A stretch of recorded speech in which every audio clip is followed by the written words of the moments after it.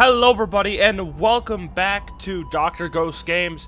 If y'all are new to the channel, welcome. I'm Dr. Ghost and I make content for the game World of Warships Legends. Today we're going to be in the Tier 6 American Premium Heavy Cruiser USS Indianapolis. We're also going to be joined by a couple division mates. We're going to be joined by Quirky Bark. He's going to have a channel. You guys can go check him out. I got a link in the description. Follow that link. Go give him a subscription. It does help him out quite a bit. And we're also joined by another division mate, none other than Ian B. I'm sure you guys have seen him on the channel before. I'm sure you guys have seen both of them on the channel before. But yeah, so today we're gonna have some fun, and we're gonna see what we can get cooking. Now, hope you all have had a great weekend. I know I've had a decent weekend myself, and I'm gonna be going to see a concert here soon, so I'm all set. And yeah, so I guess happy Monday to you all to start to a new week, and we gotta keep pushing, you know what I mean? So thank you guys for stopping by today's video, and let's get right into it, shall we? So yeah, we're in the USS Indianapolis. This ship has been featured on the channel before. Now, the thing that's special about the Indianapolis is its 203mm 8-inch guns. These guns are fantastic. When you let them, you know, if you let them keep ringing out there, they're going to put some damage on your team. So taking out these kind of ships is very important. However, if you're in the Indianapolis and you see broadside cruisers, I guess you can blow them up like I just did there. 3 citadels. Boom. But no. In all seriousness, though, it's all about playing well. Because, yes, you have good guns, but you don't have good armor. That's kind of the one problem with this ship. You got really bad armor on the Indianapolis. So what you guys need to be doing in your Indianapolis is playing islands, using your concealment, using your maneuverability, and your speed, which is very good on the Indianapolis to your advantage. So yeah, that's basically how you're going to stay alive. You guys need to, you know, kite, use your concealment, use your maneuverability and speed, use island cover, use smokes like I'm doing, and you guys will have a pretty decent time in the Indianapolis. Now, I'm going to real quick put up the commander build up on the screen for you guys there right about now. And yeah, for the commander, we're running Norman Scott, level 16, legendary 4. We've got Beyond Range, Igniter, Punch Through, Fixated, and Refill Station. On to the commander inspirations now. We are running Francesco Membelli. Time to make a move. Reduce the reload time of your cruiser's main batteries by about -6%. Augustin Ridgerwald. We also have Merciless on here. Increase your cruiser's AP shell maximum damage and reduce your cruiser's reload time. So increase the damage about 3% and decreases the reload by about 3% as well. Take that away for you guys. And yeah, that's our commander build for our Indianapolis. I run that build on most of my heavy cruisers. Now, if you guys are going in the comments saying play Einstein, put Einstein on here. I don't have a lot of the Halloween commanders, guys. I don't buy commanders, okay? So keep that in mind. So don't ask in the comments for many commanders. Like, you can ask, but I'll probably say no because a lot of commanders I don't have. I have like a few commanders, but those are like commanders I got out of crates. So anyway, yeah. Enough talking about the commanders. Let's talk about the ship a bit more, shall we? So we were covering earlier on the guns and all that. We were talking about the guns and how good they are and how you need to be playing this ship as kind of a survival kind of boat. You need to be using your, you know, maneuverability, your speed, concealment, blah, blah, blah, blah, blah. We were talking about that earlier. So let's actually talk a little bit about the other things about this ship. So the armor on the Indianapolis, like I said, it's not great, but it has a bit better armor than most of the other heavy cruisers at this tier, at least the American heavy cruisers. As you guys are probably aware, most cruisers at this tier have like no armor, but this thing does have a little bit of armor on the belts and stuff, so you can ricochet stuff off you, but it won't happen as much. You'll still get eaten alive by high caliber armor piercing, so just keep that in mind when you're playing this thing. You're basically, yeah, you're a floating citadel of sadness if battleships want to actually take shots at you, so be careful is all in your Indy, and really in any of your American heavy cruisers for that matter. Now, the speed and maneuverability of this ship, we were talking about it quite a bit in the beginning of the video, but we actually never really put a spotlight on it. The speed and maneuverability of this thing is absolutely awesome. The maximum speed, this thing can easily go over 35 knots if you even put one inspiration on there. So a speed build, not the worst idea in the world, and the concealment also is pretty good as well. I'm not even spec'd into the concealment really at all. The most I have on here is the concealment systems mod. That's what I run if you guys are not aware. So I get my concealment down to 10 kilometers. But if you actually build for that, you can actually stealth radar in your Indianapolis. Now, The maneuverability of the ship, it's pretty good. As you could guess, it's an American heavy cruiser.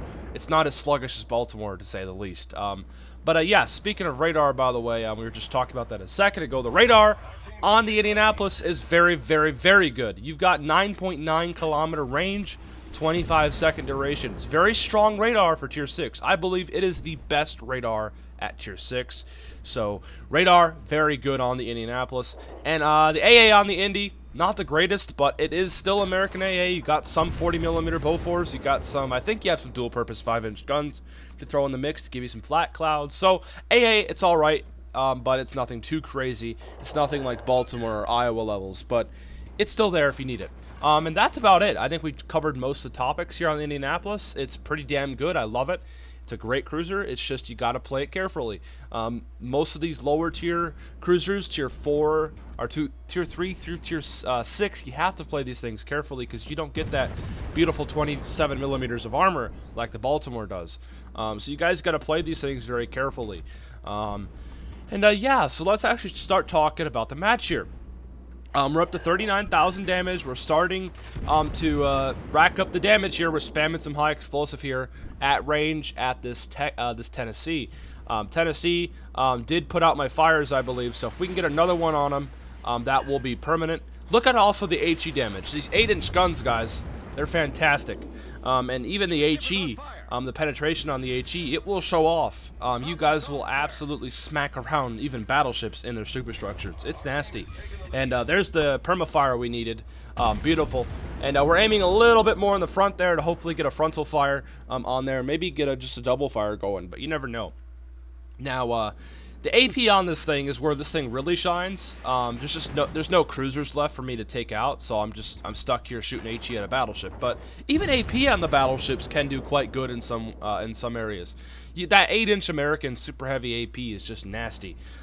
It's not uncommon to hit battleships for 10+ K a salvo if you get all 9 guns to hit. And I've citadeled battleships before with this AP.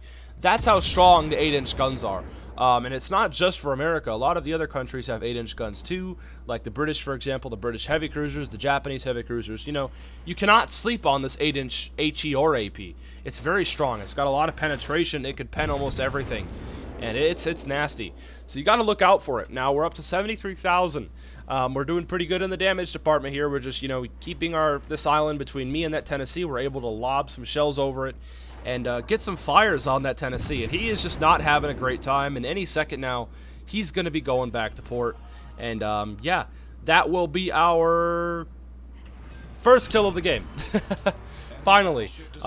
We're about almost 10 minutes into the game, and that's our first kill.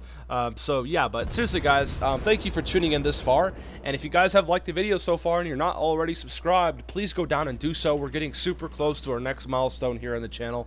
That is 1,000 subscribers. That's going to be the most historical milestone yet. So make sure you guys contribute to that a bit. You know, tell a friend about this channel. Have them come over and sub, even if they don't want to watch it. Because if the only way we're gonna get closer to that next goal is if you guys go down there, help the channel grow, hit that subscribe button, give this video a like, all that stuff. It does help out the channel a lot. I cannot thank you all enough for it. And yeah. So we're up to 82K. We're taking some shots at this Gneisenau. We're in a very dangerous situation here. We only have 16,000 HP. That Gneisenau's 15-inch guns will absolutely smack the crap out of us if we're not careful. Now, we do go broadside on purpose there. I hope to take overpens, and we actually do. We get overpenned. That's actually a thing you can use to your advantage. No armor, best armor. And we actually managed to pull that off there and not take any penetrations or citadels. So that's good. Now, we're going to keep these 8-inch guns rolling. I mean, that's all we're doing. It's a cruiser game at the end of the day. You just got to keep at range and be a support role and just spam people down if need be. Because right now, we don't have anything else really left to do. The destroyer was last spotted near that battleship, but then he's last spotted here. I'm quite surprised, so I popped my sonar. I'm turning my guns over to the destroyer. Ship Smasher, what the hell are you doing, man? He's going crazy. Now, we got our radar. We pop it, we use it, we take some shots with their 8-inch guns. I'm hoping some of those will land. A couple of them look good. Now we just get one hit and an incapacitation on his rudder. He's probably going to DC that, hopefully, so I can actually get another good hit on him, maybe. We'll have to see here. Radar, about 7 seconds left. That's going to be our last shot, I believe, with the radar. And we might be able to get another shot with the back gun. Yeah, we actually will be able to. and hopefully that will smack him. Let's see. That looks pretty good, the dispersion, and yeah, we get a hit. Nothing too crazy. We take a blind shot there. I'm hoping to hit him again, and unfortunately, not going to happen. He's still left alive, and really not much we can do about that. Now, we got to be careful here because, like I said, you know, we got to use that island cover to our advantage because there's an Ismail out there. Ismail's a very, very dangerous ship. It's Russian. It's got 14-inch guns, so we're slowing down, keeping this island between me and that Ismail so we don't get absolutely obliterated. Now the ship smasher decides to shoot and get spotted for some reason, and down he goes. Like, don't know what he was thinking, but I also don't know what I'm thinking here. I decide to roll out broadside in front of an Ismail. Not a very good idea. His 14-inch guns are less likely to just overpen me, but I guess I wanted to get a bit more damage and win a bit more harder. I don't recommend you guys ever do this, but I was just doing it probably because I'm recording and I wanted to get a good damage game for you guys. I know a lot of you guys love high damage games, so here you guys go. But I don't usually recommend doing this because you guys will see why here in a second. It's not a very good idea to win harder. If you guys have the win, no need to rush out there and just throw it away. It's not a very good idea, but I don't know. I feel pretty confident. I have Quirky Bark here and his King George with me, so I feel pretty good about this. And yeah, we get absolutely hammered. Left on 69 health. That number. That's pretty funny. 69. Out of all numbers we get left on, it's 69. Now here's some AP action. Unfortunately, Russian armor, Russian belt. Not much we can really do about that. Not a whole lot of results. And we get taken out by his secondaries. But I think that was a good match to show off regardless, guys. I think that was awesome. And like I said, guys, here's Quirky Bark. Respect hitting him now, but go give him a subscription, guys. He's got a channel. Go follow it in the link in the description down below and go help him out. I do appreciate all the support. And since he's the last guy left, Quirky Bark does just ram him there. But anyways, that is the end of today's video. I hope you all did enjoy it. And yeah, victory. We've got 113,000 damage, 2 kills, 2.6k base. But anyways, I'll see you all in the next one. Have a great rest of your week. Peace out. Stay healthy, as always.